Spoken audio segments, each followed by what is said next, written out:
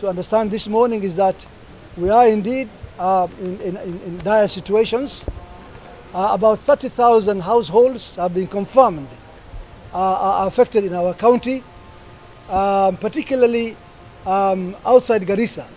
Garissa, the number of households affected about 4,600, but the rest of the families affected are in the far-fetched corners in the sub-counties. That about 8 people have so far perished with these floods in the county, while still a number of many other families are misplaced, and many people are still missing out.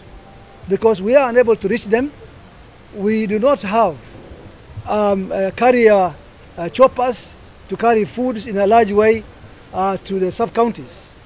The roads are all washed away. Hence, the clarion call this morning was that we need Kenya, who are also very well represented in this forum this morning, to do better.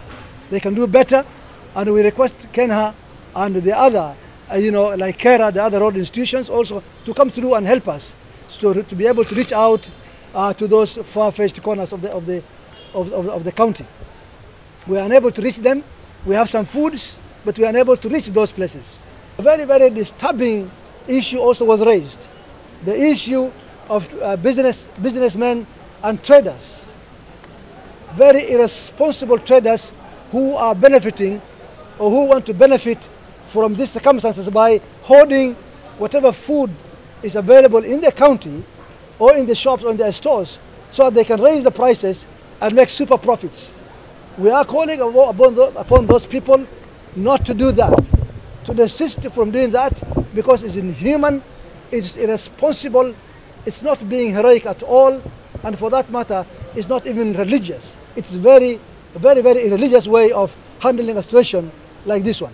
Nevertheless, I've also given a direction that any trader, whether big or small, who is seen to be engaging in such a practice, we are going to cancel their license. We will go after them one by one, and we are going to cancel their licenses so that they do not do any business in Garissa County.